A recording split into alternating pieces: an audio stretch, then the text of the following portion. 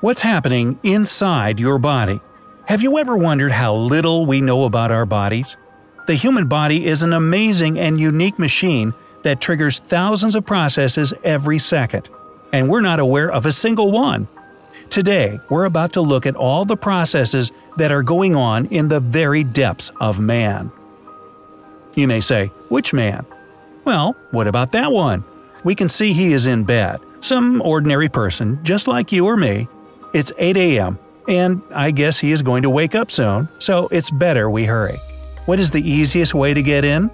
The nose, of course. Wow, it's really dark in here. And we see a vast forest around. As you can guess, it's nose hair. This hair catches all the dirt, viruses, and toxins until he blows them or sneezes them out. An interesting fact: people who live in cities have more hair in their noses than those who live in the countryside, and it's thicker and stiffer. It's a vital air filter for the human body, so we have to try really hard to break through them. Hurry up! We don't want to be sneezed out. Jump! And whee! We're falling down the nasopharynx. Wait a second. What's that strange sound? Can you hear it? It's coming from somewhere near the mouth. We better stop there and check this out. Aha! He's just gnashing his teeth. 8 to 30% of people around the world gnash their teeth while sleeping. It's called bruxism. Compressing the jawbones is an evolutionary instinct of Homo sapiens, who use their teeth as a weapon against predators. These days, people clench their teeth while sleeping as a reaction to negative emotions, such as fear, anger, or disappointment. Well, I hope this guy isn't depressed or something. And don't worry about those tiny things you see. They are just bacteria. There are about 40,000 bacteria in the human mouth, and most of them aren't harmful. Also, saliva always cleans the oral cavity and protects teeth from damage. Yep, it's that liquid stuff around. It's funny, an average person creates so much saliva during their life that it can fill 2 swimming pools. I can't imagine what it would look like. Oh, his breathing changed and became faster, and the gnashing has also just stopped. I think he's waking up. Let's head back to the nasopharynx. The air passing through the nose becomes cleaner and warmer here. Then it goes through the larynx to the trachea. As you can see, the trachea is a tube that consists of cartilaginous rings. Towards the end, it branches into the bronchi, through which the air reaches the right and left lungs. You can see each of the bronchus branches into thin tubes with pulmonary vesicles at the end. That's where the blood gets oxygen and gives off carbon dioxide. By the way, an adult person performs around 23,000 inhalations and exhalations a day. Impressive, huh? Oops, it seems we've been detected. He's going to sneeze. See how the lungs just filled up with air? When sneezing, the speed of airflow reaches 60 miles per hour. So we better get out of here before we fly out like a rocket from his mouth. Let's jump into the capillaries and give the circulatory system a little visit. The circulatory system is a long labyrinth entwining the entire human body. The total length of all the blood vessels is about 62,000 miles, or 100,000 kilometers. This is twice as long as the length of the equator. Can you imagine?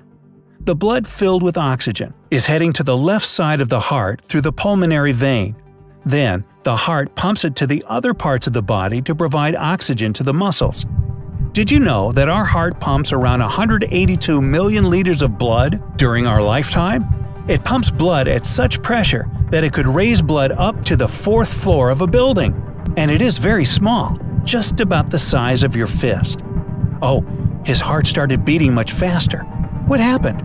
Let's go a bit higher and see what he's doing. I can see the bathroom, his kitchen, the bathroom again. Seems like he's in a hurry. He's running around his apartment like a rabbit. You might be thinking, why is everything upside down? Well, according to physics, the collective lens reverses the image of the object. The cornea and lens are pretty much collective lenses, so they invert the image when it reaches the retina of the eye. After that, the image is transmitted to the brain along the nerves, and the brain flips it back to how it really is. By the way, the only part of the body that has no blood supply is the cornea of the eye. Yeah, that one. It receives oxygen directly from the air. Wait a second. Something is ringing around. His phone, I guess. Where is it? Ah, it's his boss calling. You believe that you are special. His eyes are expanding now, and pupils are dilating. It seems he's nervous and scared. Also, the more the brain works, the larger the pupils become. He's probably trying hard to come up with something to tell his boss. Let's hurry to the ears. I want to hear what is going to happen. Uh-oh, it seems his boss has gone wild. Well, it's already 9 a.m., and this guy is still at home. You can hear how loud the boss is screaming and see how the eardrum is vibrating. The ear is a unique human device. There isn't any other mechanism that responds to the smallest changes in air pressure with such striking accuracy. It transforms the vibrational motion of the sound wave into a certain sensation, which our brain perceives as sound. Speaking about the brain, let's pay it a visit as well. 100,000 chemical reactions occur in our brain every single second. Every second! It's simply amazing, isn't it? As we can see, Wernicke's area and Broca's area are active right now. Both of them are located in the left hemisphere of the brain and participate in the speech function. Wernicke's area is responsible for understanding speech, and Broca's area is responsible for reproducing speech. Also, it controls the muscles of the face, tongue, and throat. I guess the guy's explaining why he is late to his boss. Wait a second. Something else is happening. Why is he shaking? Oh man, no! He's choking! Didn't he learn that he's not supposed to eat while talking? Let's get to the nasopharynx quickly. Maybe we can help him in some way. When a person swallows, the larynx usually closes in order to prevent food from getting into the respiratory tract. But while talking, the larynx might remain open. Oh my! Judging by the smell, it's a piece of fried eggs with bacon. He's coughing now. Don't worry, man, you can do it. Coughing is just a natural attempt by the body to remove anything stuck in the respiratory tract. He must cough harder now. Great, there you go.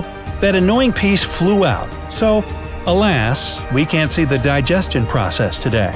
No worries, we'll come back another day and show it to you in another video. So, our friend is hurrying to work. Let's leave him alone and come back here another time. Lots of amazing processes going on in the human body are still uncovered. How do our cells form and get replaced with others? How many enzymes are active in the body? How many bacteria do live inside of us, and why?